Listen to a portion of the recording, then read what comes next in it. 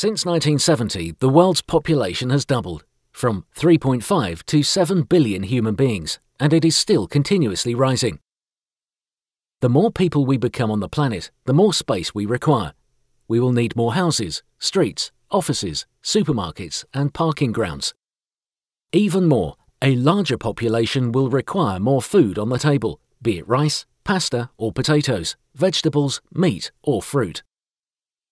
Both cities and farmland will spread out into present scrubland or woods. Large portions of rainforests will be cut and turned into cropland and pastures, just to guarantee a daily diet for everybody in a future world.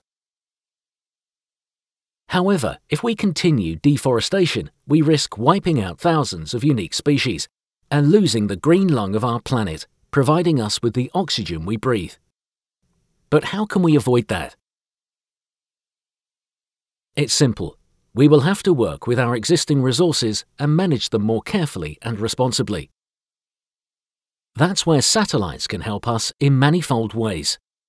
Satellites image the globe precisely, down to the size of a single tree. They map the Earth regardless of borders, infrastructure, or the goodwill of governments. And they do their observations regularly, delivering images day by day over a long period of time. The new European Sentinel-2 satellites combine all these skills in a sophisticated manner. Their cameras can see the different colours of light, each of them telling us a different story about our environment.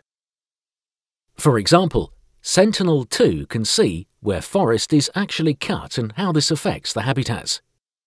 It can distinguish between a healthy tree and a dead one due to its infrared footprint, and between a lush meadow and a dry one, or between rich and poor crop yield, making the difference between diet and hunger for millions of people. These images from space will promote stopping deforestation, be it illegal or undue, even in the most remote parts of the planet. Sentinel-2 images will teach us how to handle natural resources like water, manure and soil, because we can see where they are needed and where they aren't. We can build new irrigation channels and avoid over-fertilizing our fields. We can clear the stocks or build them up, just as the yield forecast tells. This is the incentive for the European Commission and the European Space Agency to join forces and operate the most sophisticated Earth observation satellite fleet in the world, called Copernicus. The Sentinel-2 satellite is just one of them.